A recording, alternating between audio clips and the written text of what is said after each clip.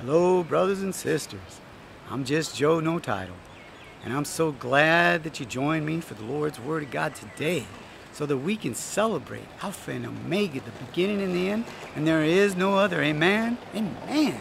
So, brothers and sisters, this is the last day of Yom Kippur, and then Sunday is the day that they celebrate the Feast of the Tabernacles, brothers and sisters, and it's so important.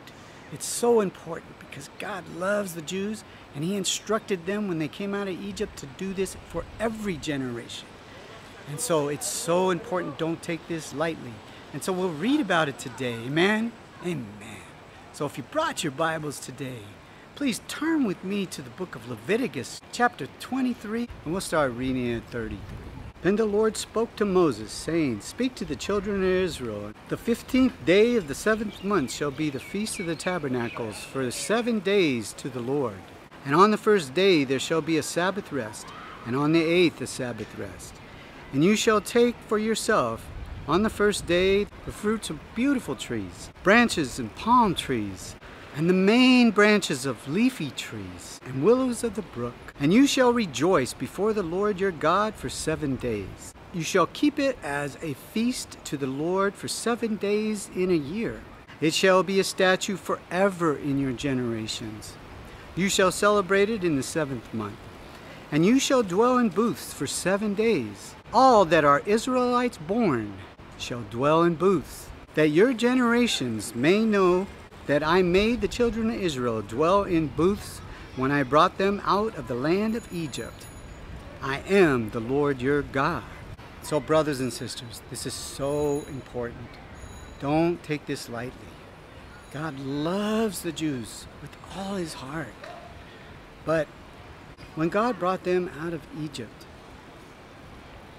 and Moses went to talk to God, God was furious because they had turned their back on God. And they had made a calf. And God told Moses He would blot them out of His book. Reading from Exodus 32:33, the Lord said to Moses, Whoever has sinned against me, I will blot him out of my book. Brothers and sisters, you have to take this to heart. You have to. Because God's anger is kindled here in Israel.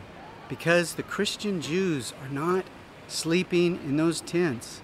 Many of them, maybe some are, but for the most part, they make the tent in their yard and they celebrate and eat feast for 7 days. But they are not sleeping in those tents. And it's because the leaders are choosing what they want to do instead of doing what God wants them to do.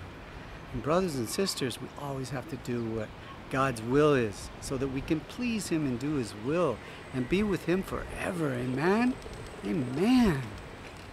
The Word of God says in the Gospel, Jesus tells us, if the blind lead the blind, they both fall in the hole. So don't be that one that falls in the hole. God's anger will come upon you along with everyone else that is not sleeping in those tents. But if you sleep in those tents, brothers and sisters, God Almighty will protect you when He brings wrath on this land. Amen? Amen. So brothers and sisters, always remember, no matter where you are in this world, always keep Yeshua as your master, your teacher, your example. Believe His doctrine and obey Him. Amen? Amen.